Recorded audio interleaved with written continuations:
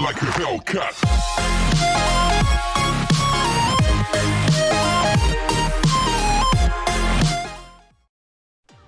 Hey guys, this is EmeraldAvengerG. While I was gone in New York, Rainbow Six finally released the highly anticipated rework to Kafe. And it is, honestly, some areas of the map are entirely different, have entirely new areas added, entirely new rooms, new routes, and remove some. There's even like new high-rises, new sightlines. It's a lot of changes, but then there's good portions of the map that are entirely unchanged and just like have recolored walls or something along those lines. So in today's video, I'm going to be doing a tour of the entire map side by side with the live version versus the test server version of the map. So before we get into that, please do like this video and subscribe to the channel if you haven't already, and go follow me on the Discord server to be part of the conversation outside of the video. Say in the comments section. So let's get right into the tour.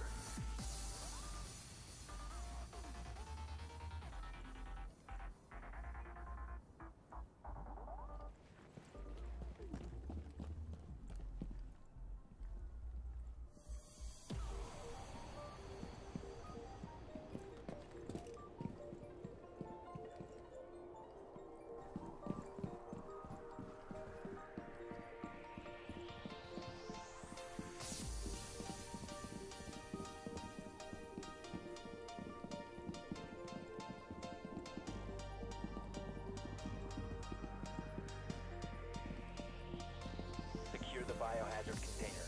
You have found the biohazard container. Proceed to its location. Cease securing the room.